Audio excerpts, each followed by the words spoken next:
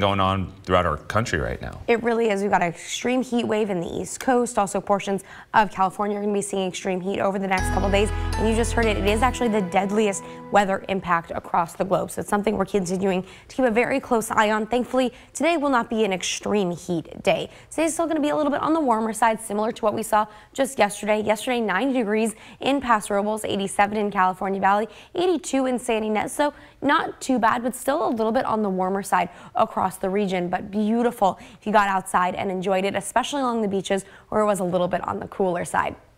Not a cloud in the sky, just a few more people out there on those beaches enjoying the beautiful weather. A little bit less of that added areas of wave energy was expected yesterday, and that thankfully has also started to calm down this morning as well. So things are looking pretty good. Pismo Beach outside right now from 805 webcams. There's a little bit of cloud cover, but it's mainly just offshore. You can even see the sunshine streaming through those trees in the Pismo Beach area this morning. No major concerns to start off the day. 50 degrees out there, winds about northwest at 10 miles an hour. Not too bad. Still a little bit breezy. Those winds are still going to be a bit of a nuisance over the next few days, but overall they are starting to calm down. Temperatures across the region right now, 48 degrees in Santa Maria and Paso Robles, as well as in San Ynez, 52 in San Luis Obispo and Lompoc. A little bit warmer along our south coast, 63 in Santa Barbara and 61 degrees in Isla Vista right now.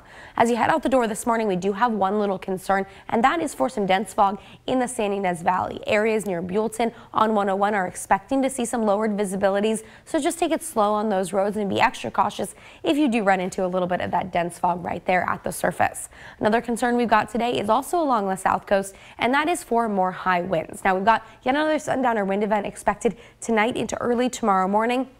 So that high wind advisory that we've seen day after day has been expanded through tomorrow morning at 3 a.m. So we're keeping a close eye on that. Gusts up to about 50 miles an hour are expected. Checking out your temperatures across our communities today. 89 degrees in Paso Robles, exactly normal for this time of the year. 73 in San Luis Obispo, 70 in Santa Maria, 66 in Lompoc, and 68 degrees in Santa Barbara for today. Along our north coast, 63 in Cambria, 92 in San Miguel, and 74 degrees in Avila Beach for today. For our 5 cities, Rio Grande at 70, 90 in Shandon, and 63 degrees in Los Osos. And along our south coast, great conditions. Goleta at 70, 63 degrees in Vandenberg, and 87 degrees in the Coyama Valley for today. We're going to warm up back towards the triple digits on Saturday for those interior valleys. A little bit of a cool down is possible by early next week, but for our beaches and our coastal valleys, temperatures near normal for this time of the year with a little bit of added cloud cover all the way through the extended forecast with some nuisance wind gusts sticking around as well. Dylan, back to you.